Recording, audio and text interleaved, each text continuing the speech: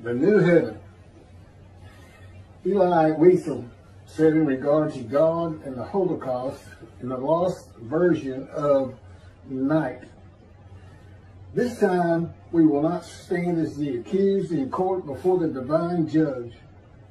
This time we are the judges and he is the accused. We are ready. There are a huge number of documents in our indictment file. They are living documents that will shake the foundations of justice. Job was also ready to indict God. Job wanted God to explain to him why he, as a righteous man who followed the Lord's commandments, had so many bad things happening to him. I am sure that God is quite pleased with creation because he is perfect. And all things he creates are perfectly what he wanted for him. It is perfect for creating a heaven of angelic, human, spirit persons. A new heaven by the addition of a new host of angels, Israel. God decided to create a new host of angels, one where he does not create their personalities, but angelic persons who are formed as persons by their own actions and self-will. Unlike angels, we are put through a battleground of choices with our own self-will that molds and shapes us as persons. We go through a lot of adversity, and no peoples, through more adversity than the Jewish people, his chosen. None. It is for them heaven is being created. Angels do not have self-will or a battleground of choices to make. Their persons are created and formed by God. God knew in the beginning that all men would suffer, the good and the bad. It is what makes our personality suitable for his purpose of creating a new host of angels. This is Isaiah chapter 65, verses 17 through 19. For behold, I am creating a new heaven and a new earth. The former things shall not be remembered. They shall never come to mind.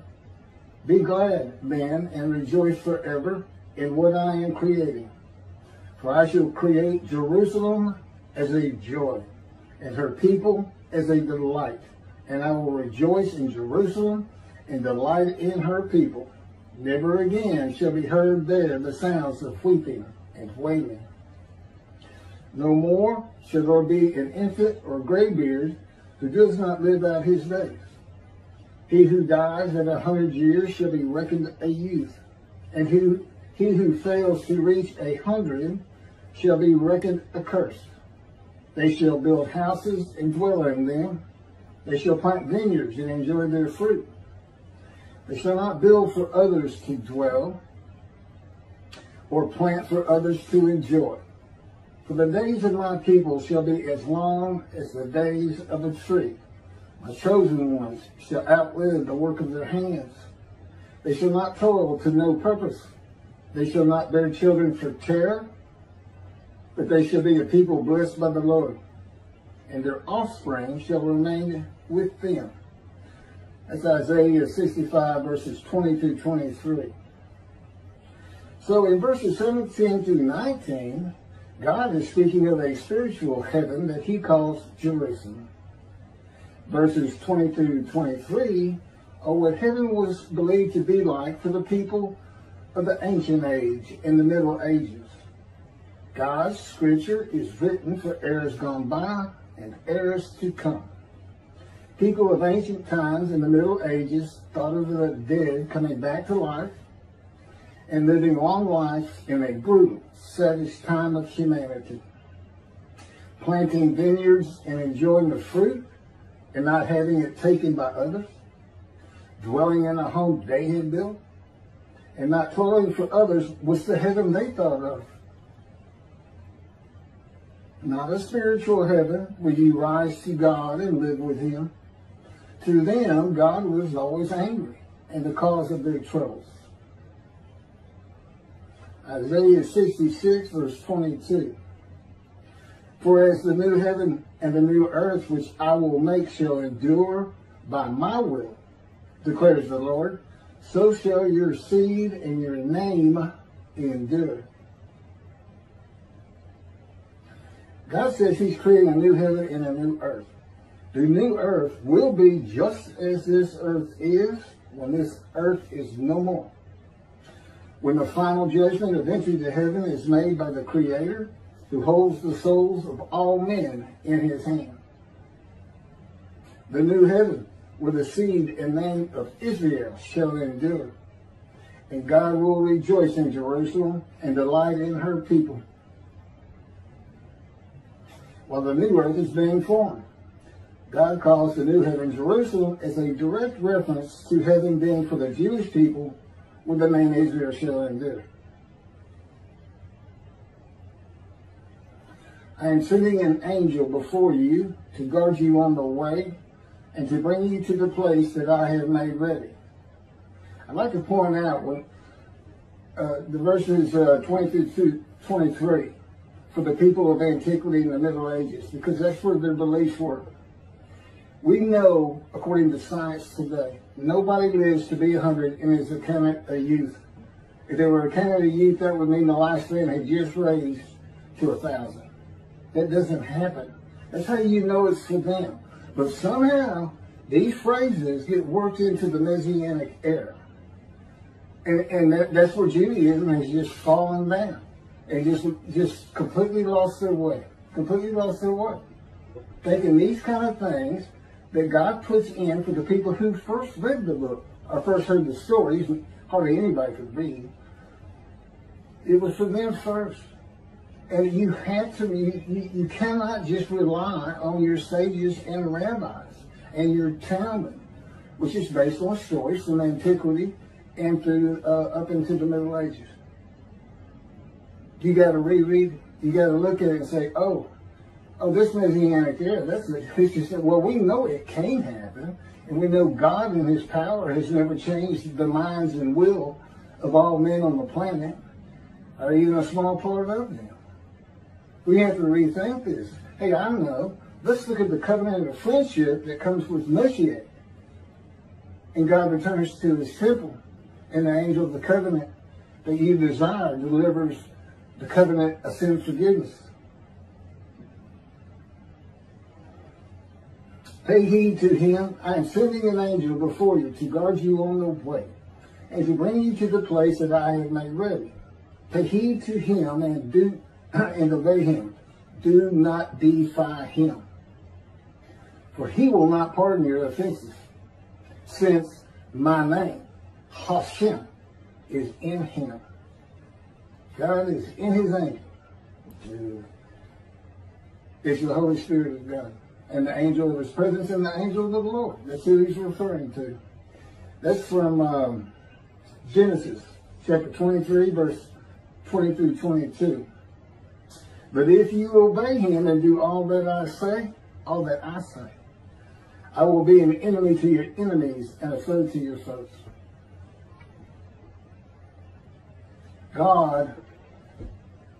God's presence. And you find this in Isaiah 63. Judaism doesn't recognize it, so it doesn't exist. There's an angel of his presence. An angel of his presence. That is also, in the next verse, the Holy Spirit of God, who is grieved if the Israelites disobey him. Grieved. Holy Spirit is a person. Judaism doesn't recognize that, and it causes all kinds of interpretive problems and commentary problems in other areas. This is the best way to describe it. Angel of his presence. Wherever God's presence is, the angel is. Okay? Wherever his Holy Spirit is, God is. I mean, my spirit's always with me. Doesn't take off and come back at other times. You know, you're in your spirit. Your spirit's in you. Okay, here's the elements, like a cloud of God's presence. It's his mind. Okay, it's where he feels he is, just like us. Wherever I go, my mind goes, and wherever I'm at, that's where I feel I'm at. The angel, God created an angel, and instead of a body that is human form with wings, His body is the Spirit of God. He is both the angel of his presence and the Holy Spirit. And he is a person. So, and God says, I am in him.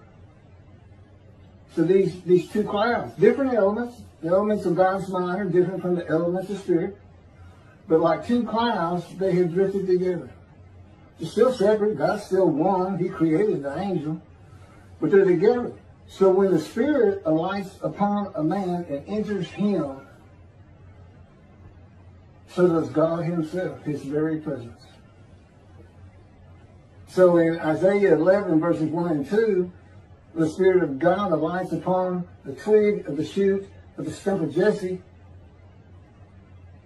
which is the descendant of King David, the anointed one, Messiah. God alights upon him too. He becomes a man and divine beings. The divine beings being God and the angel of his presence. That's the divine beings.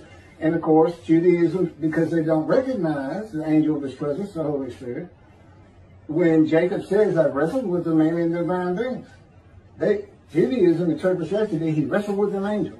No, he actually wrestled with a man. And he just happened to be a couple of divine beings there who were orchestrating the entire event so that God could speak through the man to Jacob and rename him Israel.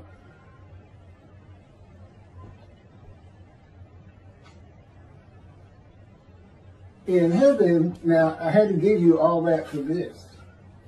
In heaven, God is in you as my name is in the angel of his presence. That is what is meant when God says, before they pray, I will answer. While they are still speaking, I will respond. He knows what you're going to do and think before you do anything. The information of our minds gathered by our eyes and our ears is interpreted by our spirit and soul, which is the person that you are. A soul is like DNA that combined with spirit creates a person. So basically, you can't just have a soul. If you see a reference to soul or spirit, it's really a reference to a person. And it's a combination of both of them.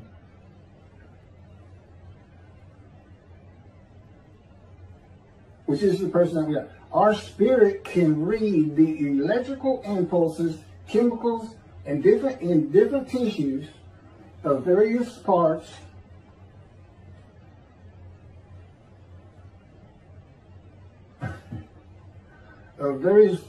God dictated all this to me.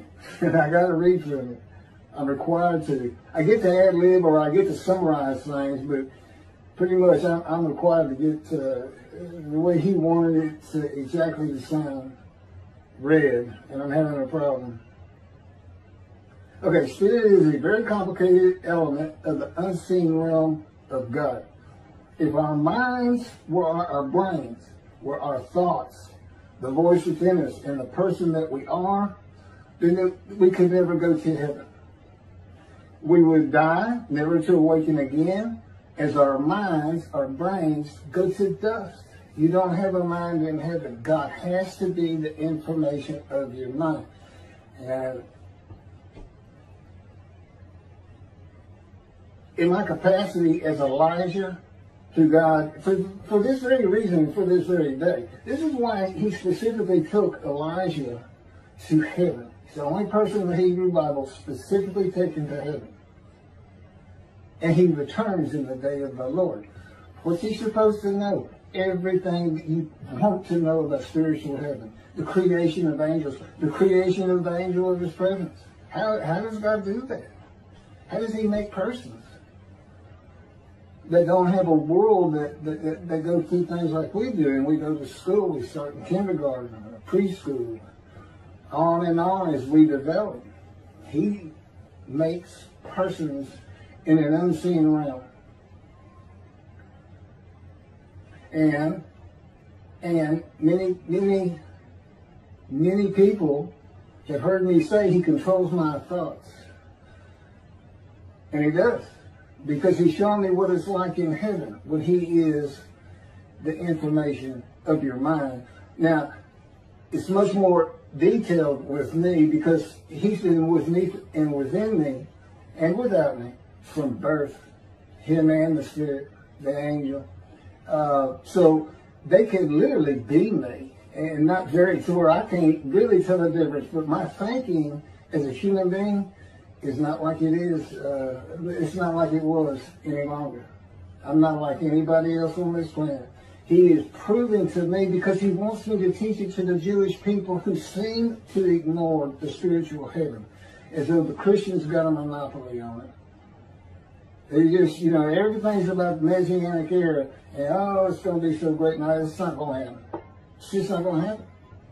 It's because your rabbis, your sages, didn't understand the writings for the eras of antiquity, for those people of high ignorance, who could not read and just listen to stories.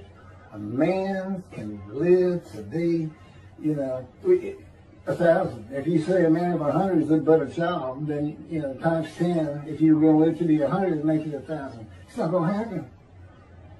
They didn't know that. We do. And if anybody thinks God's going to come down and start doing things different than he's ever done, well, they got that wrong too. He's God and he doesn't change. In other words, he's not going to come down and take every racist, bigot, all peoples of the world, and all of a sudden they love the Jew. He's been working on me for 13 years, and I can barely, and there's been a great change in me and my personality. But, you know, he didn't create human beings to be able to do that. In other words, he can't even do it. He said, now, I could make a creation with persons. Well, that would be a possibility. He said, but I don't want that. He said, I want every Jew that comes to the heaven with the name Israel shall endure to go through what all other Jews do. You're going to have a Messianic era and all of a sudden there's no adversity? What, my Jews will be like the Gentiles. I don't want those people. It's not what I'm looking for. You understand? I mean, it can't be that hard to understand. It's not going to happen. And he's livid about it. He's livid that they hadn't figured it out, that I got to come tell him. An atheist for 50 years. 50 years. Before I even picked up a Bible. And that was because God said, let's go to the bookstore and pick up a Tanakh for you. And I said, what's a Tanakh? I didn't know anything. I had avoided religion and God like a plague the entire life. So that's who's teaching you all this. And you know why? Because I'm Elijah. I've been in this fire of refinement that is in other videos. And the entirety of the time it's teaching me and taking me on visions. I've seen the heaven. I promise you, you don't want to miss it.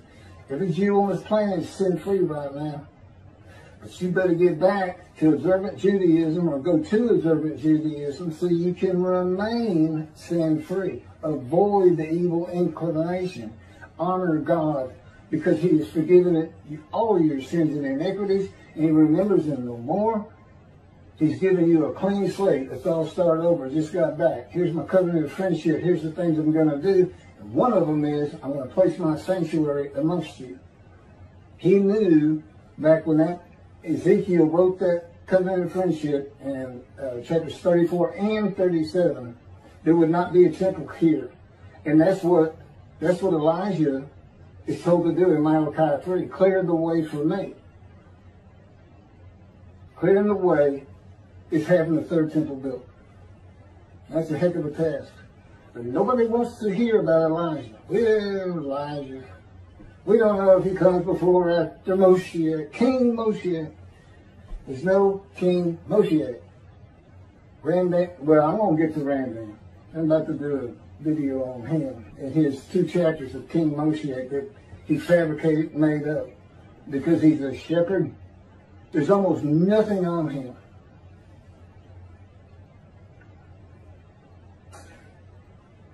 So anyway, God, the information of your mind. Believe me, there's a lot more on it and how he taught it to me and how they took over my very existence. And yet I'm still me. I'm still Keith. I feel just as much like me as I ever have. And they even had me do things like I used to do. I still You can do typos. I can lose keys. I can get frustrated with things. It's an incredible, because I'm a man in divine being, and nobody's ever heard anybody try to explain what that is. But, and I'm enveloped in his power as Ezekiel was. Enveloped. He controls the entirety of my body. And there's a heaviness to him. I don't just hear his voice. There's a heaviness. And it can be overbearing sometimes. And he can make it so you can't, if you're laying in bed, he can make it so you can't even breathe. Just put a little scare into you before you go to sleep. But his personality is something else. You know, he's just fooling around. You know, they wake me up. Get up. I said, I've been asleep for 2 hours. Yeah, I know, but we've got some stuff we want to do. There's some stuff to teach you. And I ain't going to be laughing behind me. But anyway, this is interesting. Jesus tells us that he will return the time of lies in being. The life of the high priest, who will see him return. The lives of the people of the towns of Caesarea Philip, the then living. The generation of lies in being during his life. The lies of his disciples. And the lies of those who pierced him with a spear after he died on the cross. That's what his generation is. When he's born, every single person that is already alive become the marker for his generation. At such time as every single one of them has died, including him, his generation's over. And that's what he's doing. He's saying, I'll be back before everybody dies. I'm going to be back in this generation. Now, why Christians are waiting for him today, I have no idea. He says when he's coming back, and he does not do it. Now, what has God done? God says, when you return to the land after desolation, this is Jeremiah 31, when you make it bloom again, when you restore the cities in Jerusalem, I'm going to make a new covenant with you. See, the time is coming. See, the time is coming. See, the time is coming. Well, the new covenant is here. Where do we see it again? Malachi. Malachi 3, the last page of the prophets. The day of the Lord. This is what God announces, the day of the Lord. And he says, the angel of the covenant that you desire is already on the way. That would be the new covenant, because there's only one other covenant, the covenant of friendship, and God grants that covenant with Moshiach. So this is it, because that's what happened. After the Holocaust, land had lay desolate for over 2,000 years. Came back, created Israel in 1948, the land began to bloom. This is his day. And so you're looking for me. You better be looking for Elijah, is who you're looking for, and I am him. And I am the prophet like Moses. God dictated these 2 books I read from all the time to me. That's how I learned all this information. And he taught me all the information of Elijah. I would need to know regarding heaven. It's a further proof. And as David, I bring the reckoning and dismissal of the shepherds. And I've been doing that in these writings, from the writings. God actually dictated it. But and he's the director and producer of these YouTube videos. He tells me when to do one and what to do.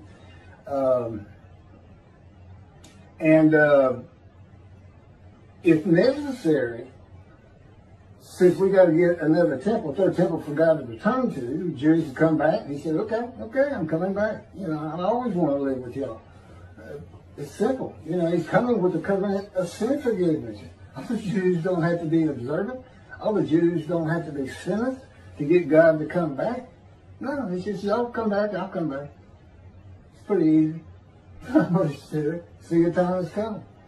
And it did come. Of course, he's absolute knowledge. And he knows everything absolutely about humanity from beginning to the very end. And he knew what Rome was going to do. And he knew there'd be a diaspora, the Roman dispersal. And he knew one day the world was going to drive them back. He didn't have anything to do with that. He's just like he's just like a real stern father who still standing in Jerusalem saying, I told you, this is your land, you're supposed to be taking care of it. I know you got driven from it, but you better come back. And if you don't, you get in trouble. Don't call me. He's tough, people. He's tough. But that's the answer to why didn't he stop the Holocaust or Eli Wiesel. He said, that's just not the way I do. I didn't stop Assyria from taking over the northern kingdom. I didn't stop Babylon from taking over the southern kingdom. And I didn't stop Rome from destroying the second temple. I don't do that. And I've got my reasons. That's what he'll tell you. He'll tell you, I am God. And then I question what I do. So, well, I've lived with him for 13 years, believe me. I can give you a report of renown. They're all dead now. All these people Jesus references, they're all dead now for close to 2,000 years. Jesus spoke 5 prophecies of his return with a specific time frame. Lies in being. The measuring lies. And the prophecies failed. The Apostle Paul said, for the Lord himself shall descend from heaven with a shout, with the voice of the archangel, and with the trump of God, and the dead in Christ shall rise. Then we, which are alive and remain, shall be caught up together with them. Their bodies disappear in the clouds. This is the rapture. To meet the Lord in the air. And so shall we ever be with the Lord. Jesus said he was coming back quickly. On the last page of the Holy Bible in the book of Revelation, Jesus says, behold, I come quickly. Blessed is he that keepeth the sayings of the prophecy of this book. Revelation chapter 22, verse 7. And behold, I come quickly, and my reward is with me, to give every man according to his work shall be. Revelation chapter 22, verse 12. He which testifieth these things saith, surely I come quickly. Amen. Even so come, Lord Jesus. Revelation chapter 22, verse 20. Jesus has never returned. For almost 2,000 years, the dead in Christ and those alive during those years have waited to rise to heaven. His prophetic announcements did not happen. There are no Christians in heaven, according to Christianity. The time for a quick return has long since passed. There's no reason or foundation to believe by faith or otherwise that he will ever return. Heaven is only for the Jewish people. If the Christians, Noahites, and Gentiles in general want to see heaven, they will have to convert to Judaism.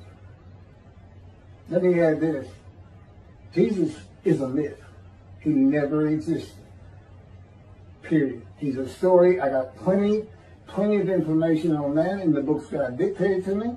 He dictated an argument so sound that Jesus didn't exist. That it's, you could take, you could put a jury, as far as I'm concerned, of Christians and convince them to come back, if they were going to be truthful, come back with a verdict of he didn't exist. And there's reasons for that. I'm not going to get into those. There was one other thing.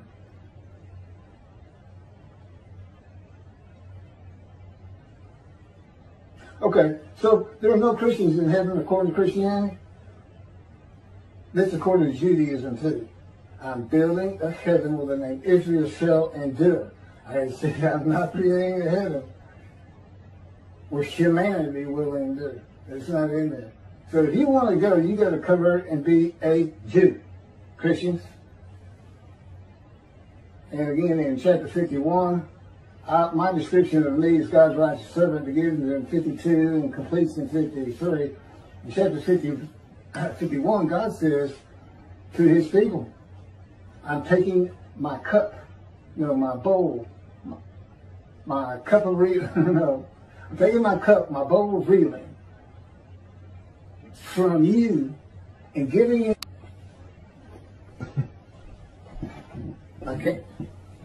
My camera only goes for half an hour. I'm taking my cup, my bowl of reeling, from you, and I am passing it to those who told you to get down on the ground, walked all over your backs. That's Christianity. They took the book of the children of the book, made it their book, the Old Testament, and told the Jews you don't know how to read it. It's prophetic of Jesus Christ. No, it's not. He has passed his wrath to the Christians and Gentiles in general for what this world has done to his chosen.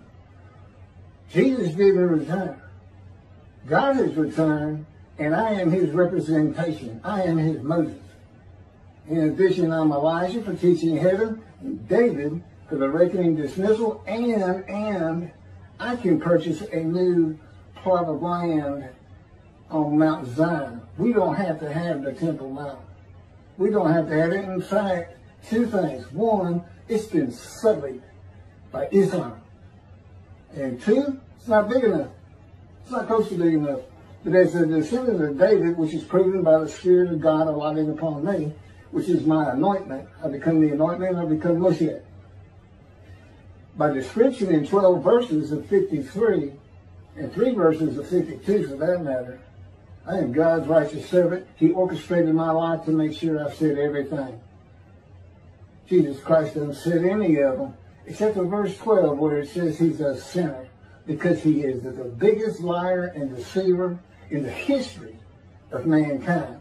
And I have backed that up over and over from the book God dictated to me on these YouTubes. You can find them. You can find them. So God did what he said he was going to do, and we all know there's no Allah.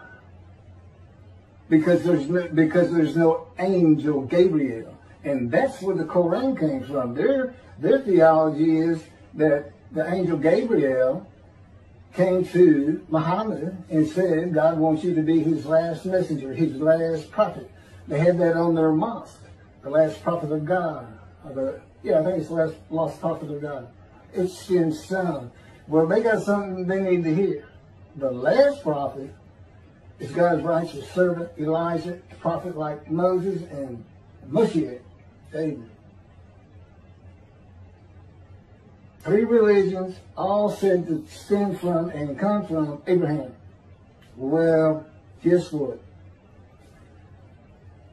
The God of Israel is here. I am his representation by description, by anointment, by the Spirit within me, by my knowledge of heaven, and my ability to write these books for God as Moses wrote the Torah.